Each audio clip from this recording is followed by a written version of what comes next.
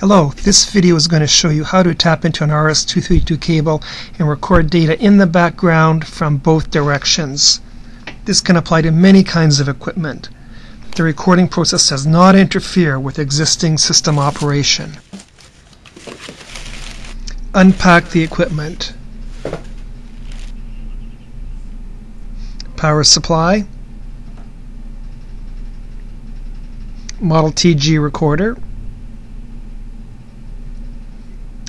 Simple uncommon 1 GB memory card or greater, and instructions,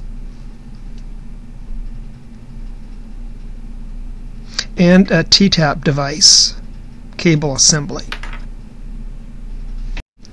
Starting the recorder, place the memory card in first, then add the power. Plug the DC power in, and notice the front panel LEDs will blink and they'll also beep, giving you assurance that it's started correctly. This is a modem that we're going to use. We're going to T-tap the modem. Disconnect the DB25 connector on the modem cable. Plug in the T-tap device.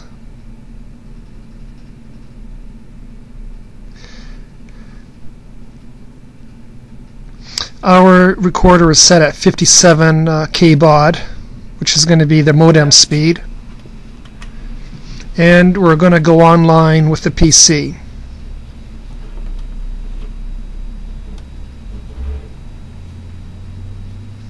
Now the recorder is going to record the conversation in the background from both directions.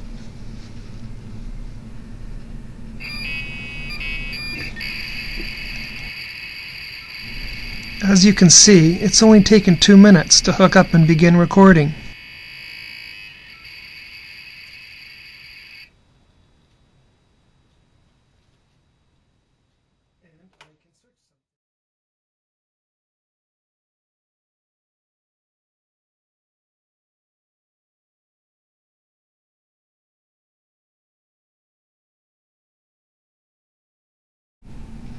The red LED indicates data being received. Each byte will illuminate the red LED.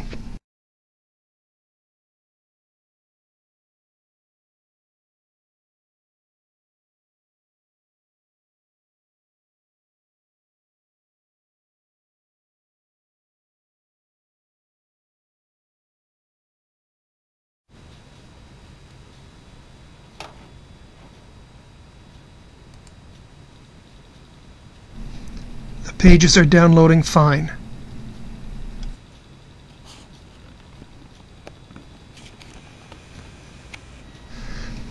The red blinking LED is the data being received. Each byte that the recorder receives, it'll flash the red LED.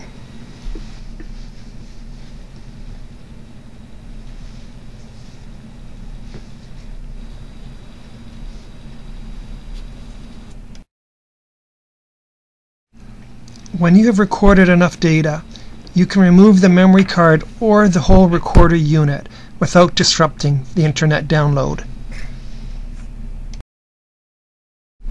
The pages are still downloading. Removing the memory card. Unplug the unit first before ejecting the card. Now read the card on a PC. Use Notepad, for example. Notice channel 1 and channel 2 are text labeled. There's the TCP/IP data. Now you can record more data. Put the card in first, then power up, and listen for the beeps. That helps confirm proper operation. Any new data you record will be appended to the original data. You don't have to use the DB25 tap. You can also use the DB9 version of the tap. If you need to record RS-485 or current loop, please inquire. Because the recorder is dual channel, you can't go wrong. It will always record transmit or receive lines, or both, without you having to reverse pins and wasting time trying to figure things out.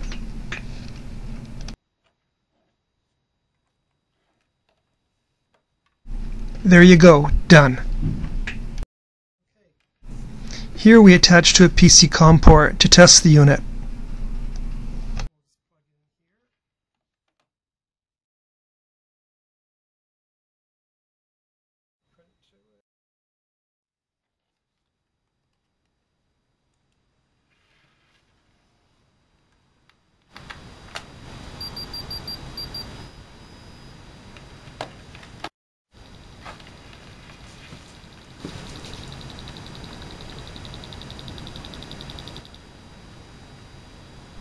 The ticking sound is like data writing to a disk drive.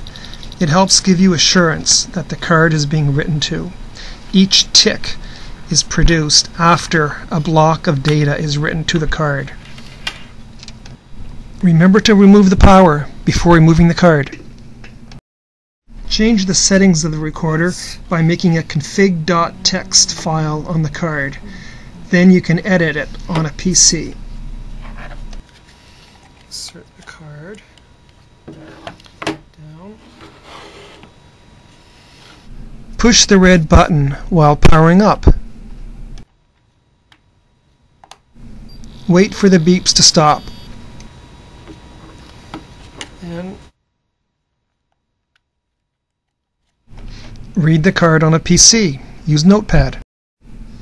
Edit the list of settings, including the clock calendar, and return the card back to the recorder. Power up and wait for the beeps to stop. That's it. Now you're in record mode, waiting for data.